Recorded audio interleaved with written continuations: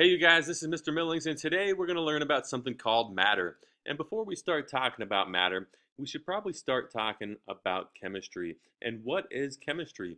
Well, it says right here that chemistry is the study of matter and the change or the changes it undergoes. So in chemistry, we're looking at matter. We're looking at different substances and how they interact or react with other substances.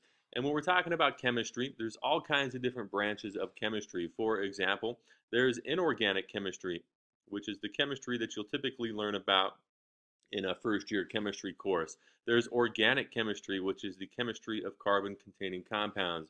There's analytical chemistry, where you're taking a look at and analyzing the components of different substances and what's making them up.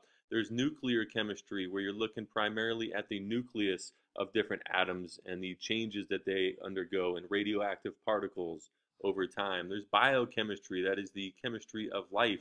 You're looking at chemical processes and reactions within the human body, for example. There's green chemistry, which is a new type of chemistry, a relatively new type of chemistry, and a very quickly expanding branch of chemistry. You're looking at basically chemistry of the environment and how to make the world maybe a cleaner and better place for us all. There's electrochemistry right here. There's astrochemistry. There's chemical engineering. There's medicinal chemistry. For example, pharmaceutical companies will primarily hire people that have degrees in chemistry to manufacture their pharmaceuticals. And last but not least, there's physical chemistry. All right, so chemistry is a broad range, or has a very broad range of different branches, but understand that chemistry in general is the study of matter and the changes that it undergoes. And that's what we're taking a look at this year. But let's first start off by talking about matter. And what is matter? So what is matter? Well, it says right here that matter is anything that has mass and volume. So anything that has mass and takes up space is going to be considered matter. And if we think about the things around us and in our environment, we can pretty much think, well, everything that we think of, pretty much for the most part, is made up of or is matter. For example, the air around us, though we can't see it, we're breathing it in. We're breathing in microscopic particles of nitrogen and oxygen and water vapor and hydrogen gas, and we're breathing those particles or those atoms or compounds into our lungs. And even though we can't see it, if we breathe out into a balloon, that balloon is going to take up more and more space as we breathe out. So therefore, it has a volume. And if you put that balloon that you expelled all the air that was in your lungs into on a scale, it would definitely have a very small mass. Even though it is small, it would definitely have a mass. So air is considered matter. Tiny little particles or atoms are also considered matter. If we break an atom up to the subatomic particles that make them up, we'll have neutrons, we'll have electrons, and we'll have protons, which are even smaller particles, but they do have a mass and they do have a very, very, very, very, very small volume. All right, so more examples: oxygen gas, salt, water. All these things here are different molecules that we're going to talk about this year, compounds and elements. All these guys are considered matter. And so there's really not too many things that you can think of that aren't considered matter.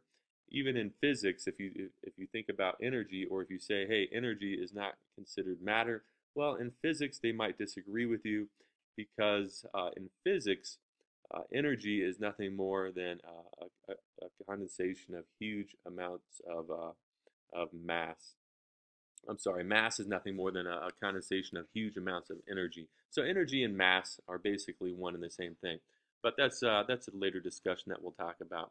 All right, so let's first talk a little bit about the history of matter, and basically talk about what we'll start off talking about what the early or ancient Greek philosophers and thinkers had to say about matter, and we'll build from there. All right, so we'll start talking about the four classical elements of matter.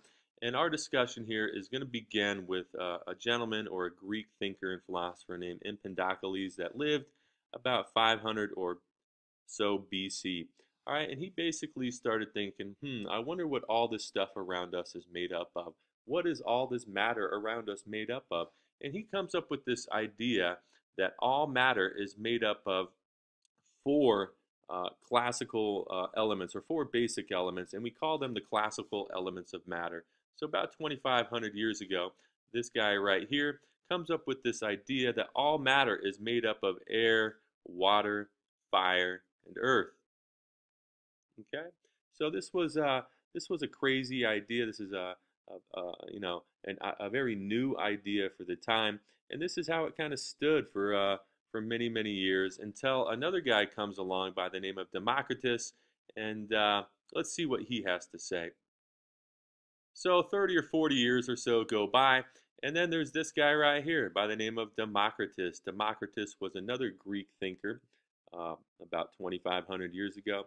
And he's sitting there thinking one day, I wonder what all this stuff is made up of. And he comes up with this idea that all matter is made up of tiny particles that he called atoms.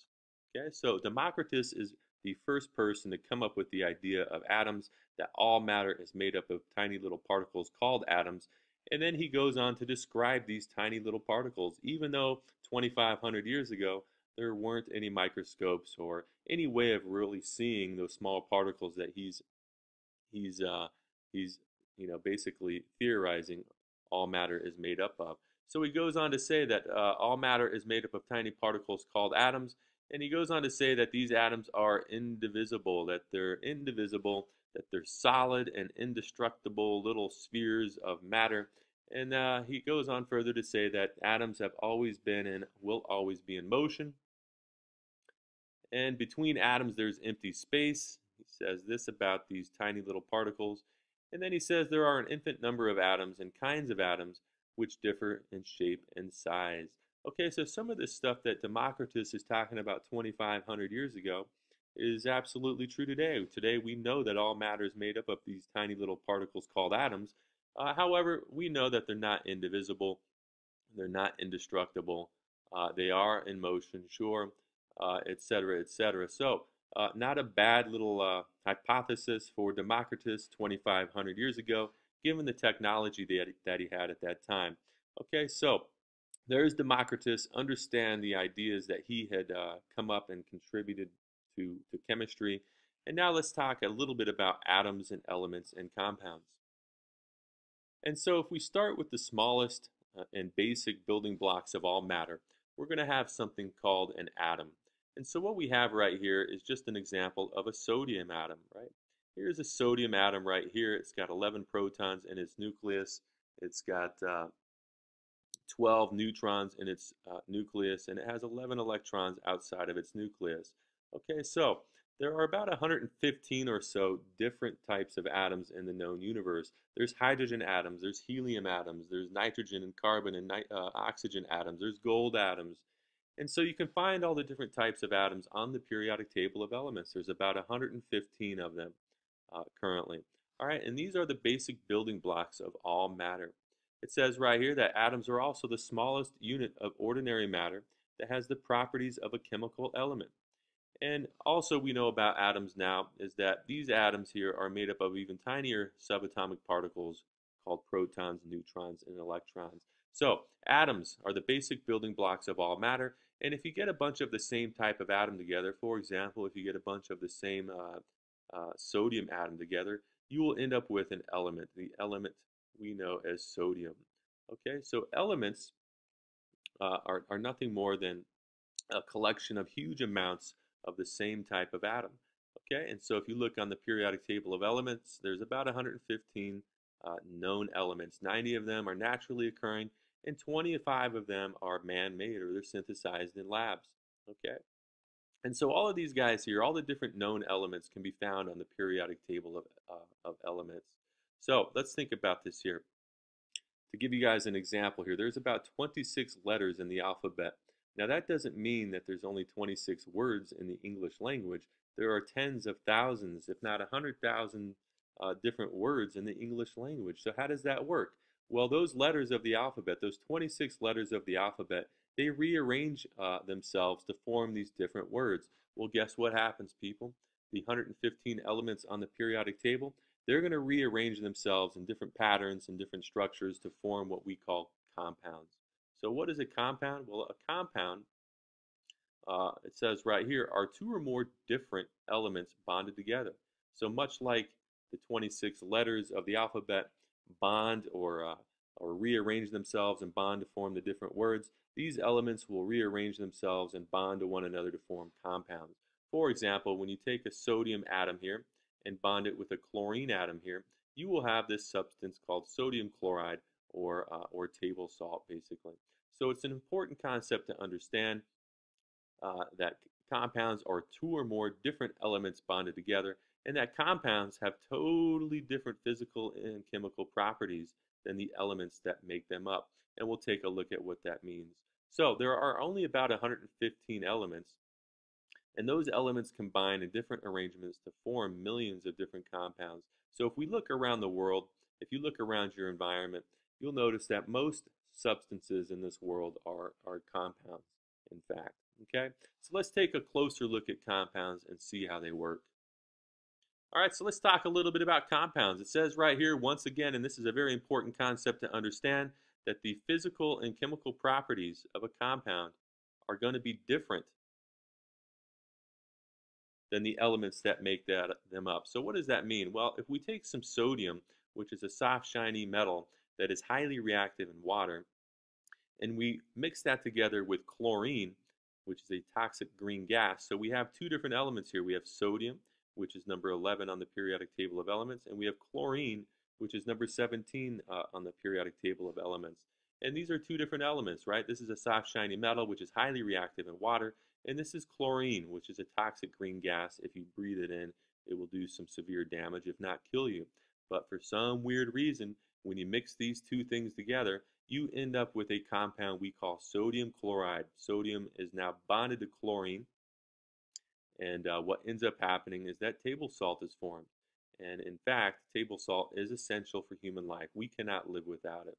So quite an interesting thing to think about, that, hey, the stuff that we're putting on our popcorn at the movie theater is nothing more than this soft, shiny metal mixed with this green toxic gas. And when you mix these two guys together, you will end up with this white crystal structure that is essential for human life.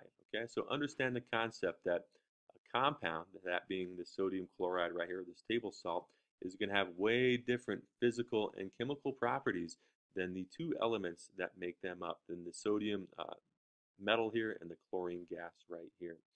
Okay, so that is matter in a nutshell. That is what we're going to be learning about in chemistry, and understand the idea of atoms versus elements and compounds, and understand a little bit about the history of the development of matter, from the four classical elements of matter to Democritus's formulation of atomic theory. And if you like what you see, go ahead and click the little bomb in the bottom right-hand corner here, and that will subscribe you to my channel. So that was atoms, elements, and compounds, and matter in a nutshell, and I hope you found this helpful.